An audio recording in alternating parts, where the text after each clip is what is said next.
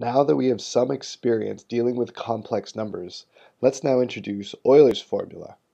As we will see in this course, it will be very convenient to express functions in polar coordinates and relate trigonometric functions with exponentials.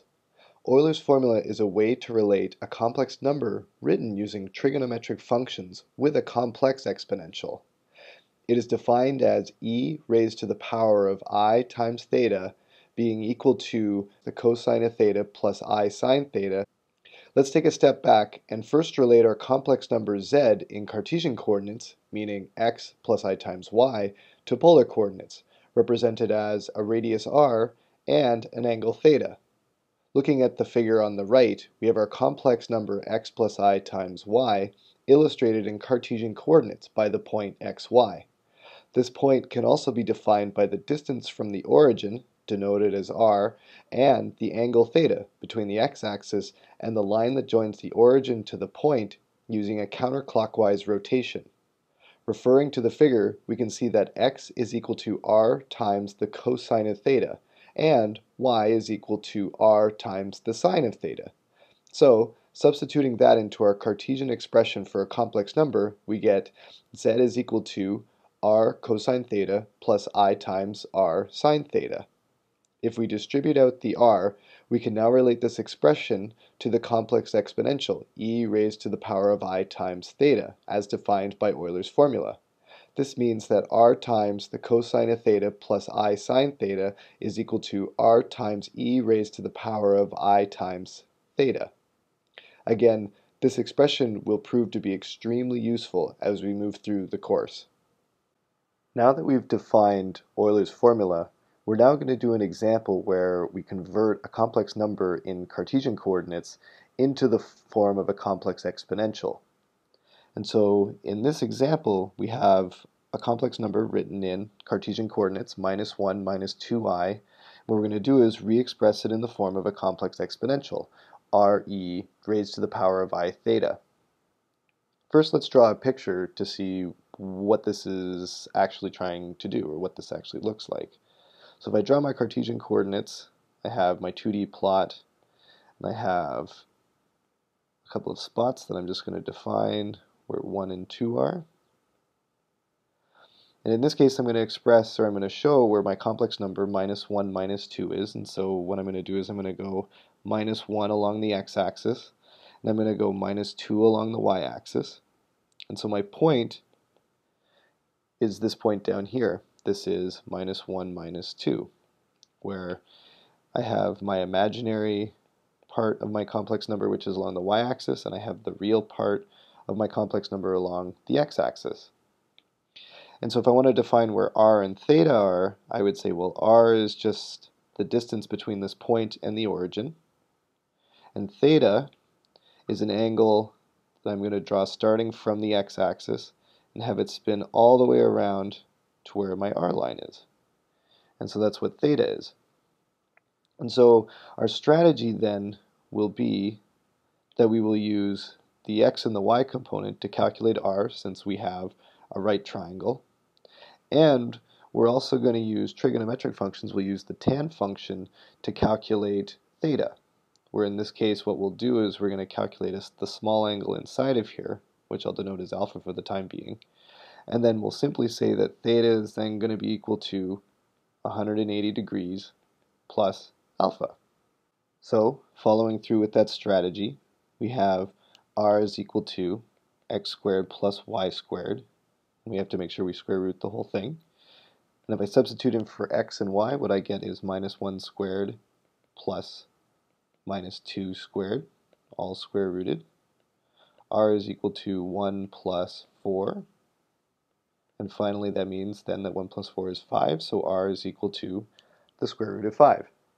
And if you recall, we also defined this quantity where we had the magnitude of z, which is equal to the square root of z times its complex conjugate.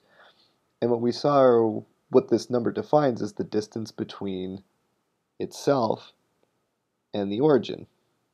This is the magnitude of z. But you notice that this length is the exact same length as r.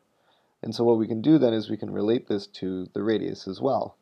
And so we can also say r is equal to Well, z is our complex number, minus 1 minus 2i. Multiply that by its complex conjugate, minus 1 plus 2i, where again the complex conjugate is simply found by taking all the terms that have I in them and flipping their sign, and so in this case I have a minus I, and I flip it to a plus I. I of course have to take the square root of this term. When I FOIL out these two numbers, I get 1 minus 2i plus 2i minus 4i squared, all square rooted. And so right now I can then cross off the minus 2i and the plus 2i because they cancel each other out.